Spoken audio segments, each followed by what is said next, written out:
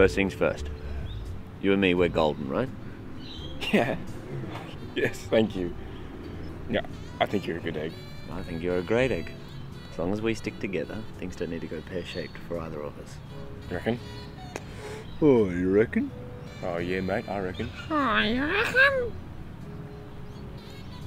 Right, thumbs up. So what's the plan? Well, that's something we can talk about when we deal with our other problem. What other problem? I've still got the Skittles on me.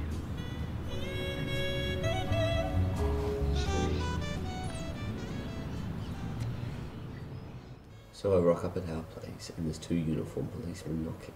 And then Cram opens the door. I wasn't getting out. And then I was like, be the invisible boy. Be the invisible boy. And the invisible boy drove away because, you know, plums. Are you sure that he got pinched? Well, I'm pretty sure he's not answering his phone. Okay, boys, listen. We went and bought drugs off the net, and now Cram's gone and got himself pinched. Did they search the house? And if they do, and if they find anything, then, well, that's it for all of us. Are you there? Nat, Dave, just, I'm coming down.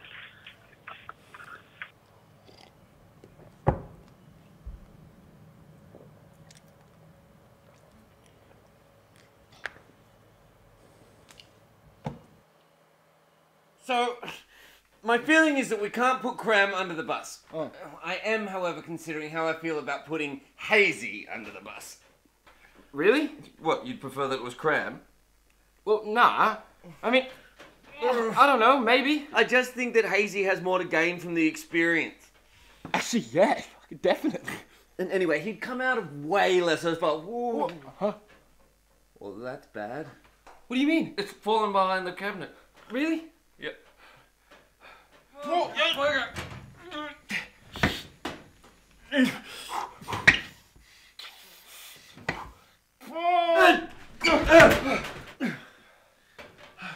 All right, just give it another go, but this time put your plums into it.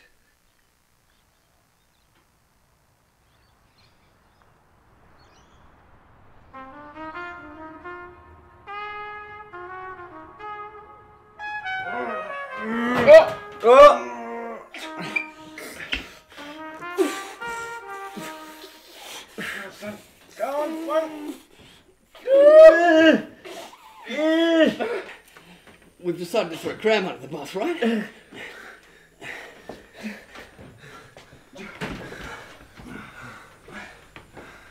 mean, it's not like Aureli's thrown anyone under the bus, but if we're going to throw anyone under, we might as well throw the guy that's already been caught.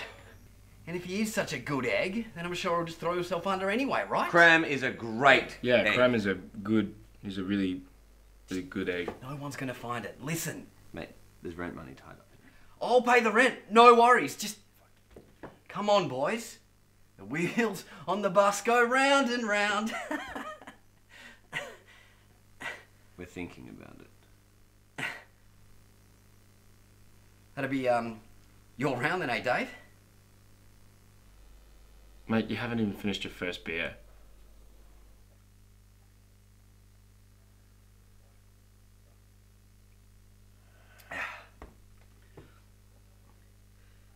Can't fly with only one wing, eh, Davey?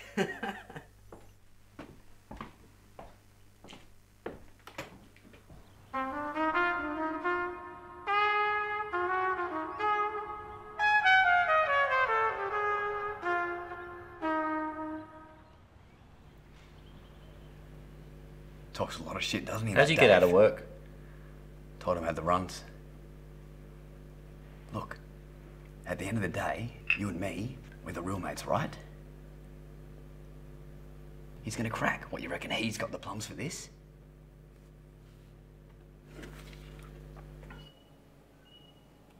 You guys were talking about throwing me under the bus.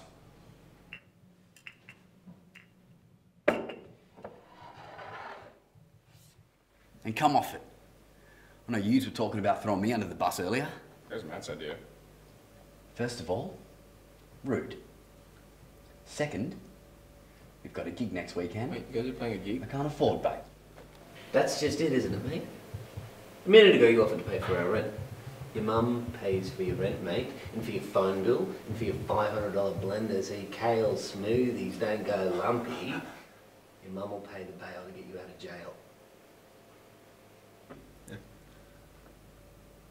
I'll tell you what. You want to see a good egg? You want to see plums? How about I throw myself under the bus? And you can call my mum and tell her that the son that she raised too soft is in jail. Cool. Now's your opportunity.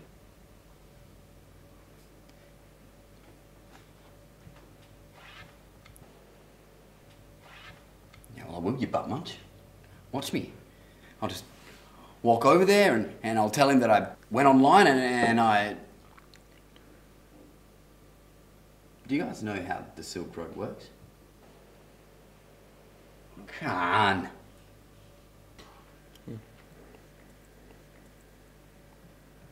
He set everything up. Just him. He could be under the bus already, we don't even know it. I wouldn't do that, man. He's too good an egg. Better of an egg than you two farts. Okay. He's dead to me. Thought you were going to show us your plums.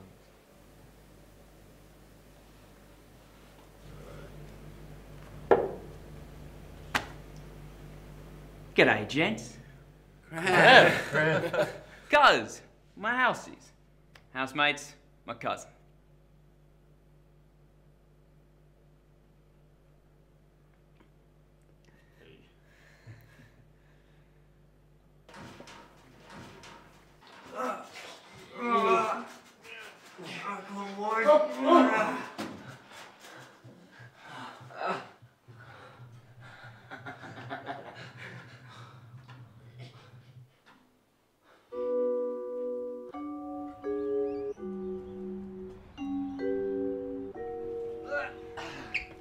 Chicken dinner! Then get back there. Thought I saw a cop.